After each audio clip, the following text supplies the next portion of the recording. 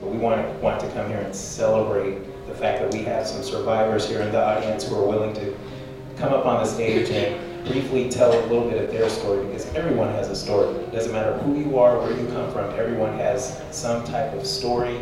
They can be joyous, they can be painful, they can be tragic, but we all have that as a part of the human experience.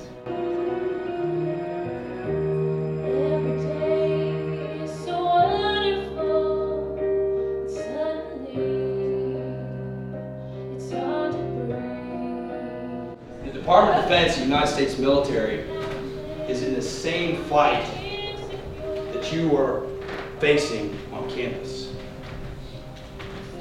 We recognize that, and we have changed our culture over the last decade to do our absolute best to stop what we just saw on TV. 18 years old, dream boyfriend. I want to wait till marriage, till it's special. He waits until I'm too drunk to move. 18 years old, 3 best friends. Let's get drunk and play video games. They stop drinking.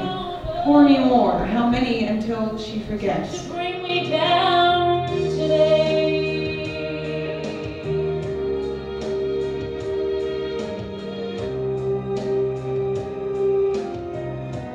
Oh yeah, but I would never let my daughter or my son, join the military. They have to go to college. They have to go to the university.